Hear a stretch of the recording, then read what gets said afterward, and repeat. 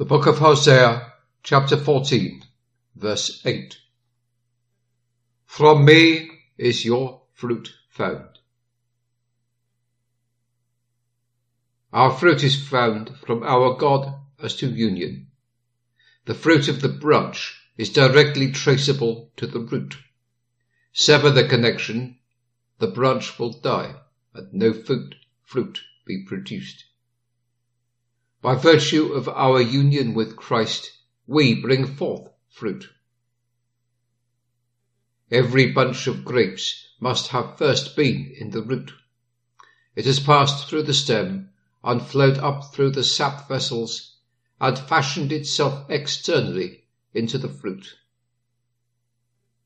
But it was first in the stem, and so every good work was first in Christ and then is brought forth in us. Dear brothers and sisters, prize this precious union to Christ, for it must be the source of all the fruitfulness which you could ever hope to know. If you were not joined to Jesus Christ, you would be indeed a barren bough. Our fruit comes from God as to spiritual providence.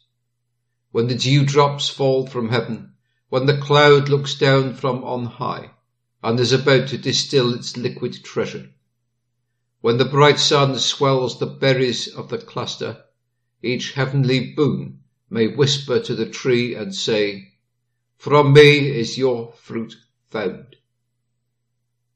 The fruit owes much to the root that is essential for its strength, but it owes very much also to the external influence.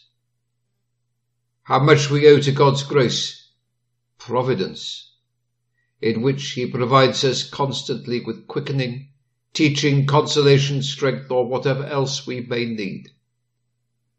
To this we owe all of our usefulness or virtue.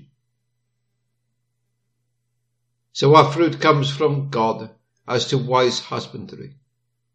The gardener's sharp-edged knife promotes the fruitfulness of the tree by thinning the clusters and by cutting off the unnecessary shoots.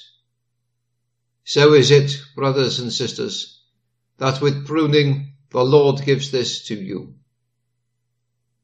My Father is the husbandman. Let every branch that is in me bear not fruit that he takes away. Every branch that he bears fruit, he purges it, that it may bring forth more fruit. Since our God is the author of spiritual graces, let us give to him all the glory of our salvation. Amen.